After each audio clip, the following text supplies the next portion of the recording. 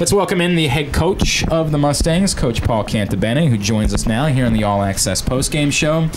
Coach, I know you referenced it at the half with Paul, but was the story tonight more Salisbury's defense, or your guys maybe not taking advantage of the opportunities they had the way that you would have wanted them to? Well, I think that what Salisbury does really well is that they do a great job of taking advantage of your mistakes. And when we made mistakes, Sam, throws a pass, Louis drops it, they throw it in the net. We miss a ground ball in the crease, they pick it up, throw it in. They do a great job of making you pay for those mistakes, and that's what they did to us. And when we had those mistakes, Tatum had 2 one-on-ones that he missed, and I thought we didn't take advantage of them nearly as much, and we didn't take advantage of the man-up situations we had. We had a lot of shots on them, but I do give a lot of credit to their goalie. I think their goalie's a lot better than he was a year ago, and he's a big difference as why they're undefeated, because they are giving up, give some shots. But I thought we gave a great effort. I think our effort was great. We got to start taking advantage of teams' mistakes, and we're not doing a great job. That teams make mistakes, we're letting them off the hook a little bit.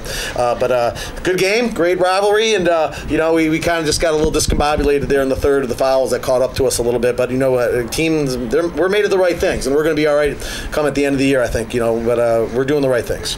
Now, Coach, in a game like this, is this something where you burn the tape and say moving on to the next game, or is this something where you try and take something from it moving forward? Well, I'm not sure why we'd burn the tape. I think there's a lot of things to learn from there as we go through the game. How we have to handle some situations in the riding game, especially, and we got to handle some situations man up that we have to take advantage of, and we got to be a little tougher on offense. There's a lot of things we can learn from this, and there's a lot of things Salisbury's going to learn from that, I think, as well, because I thought we defended them for the most part pretty well. It's just that we gave them some situations in the clear in our riding game and some trash. So I can think of about 6 goals that if we do some things differently, it could be a little different. But I give them a lot of credit. They played well, and I think we'll be all right coming up to the Mustang Classic. We have two other great opportunities to play, and we still have to play 3 top 20 teams and 2 top 5 teams. So we got a lot coming on.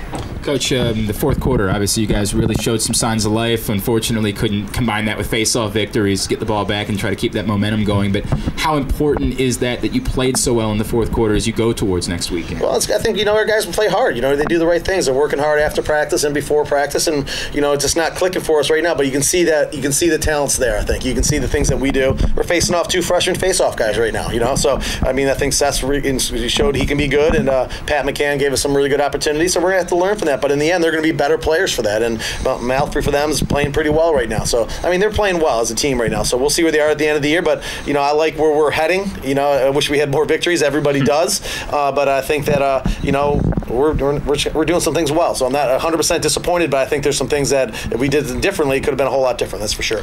You talked about heading in the right direction. Is it hard to stay up and stay encouraged when you're not seeing the victories, even if you're seeing good things in games? We're working hard. As I told you, it's not.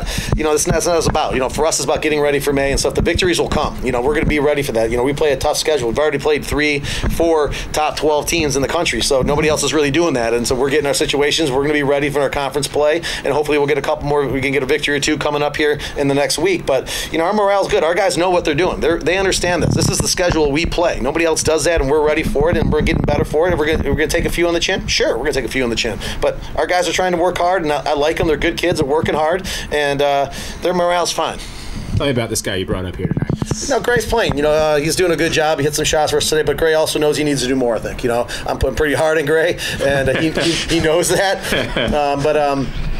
Gray's put in a position to start a lot of plays and finish a lot of plays for us, and he's starting to do that a little bit. So he's had some opportunities tonight. He could have helped us. It didn't work out, but later in the game he played well, and Gray's going to come around. He's a good player. He plays hard, and he's going to start making the plays to help us win a lot of games here real soon.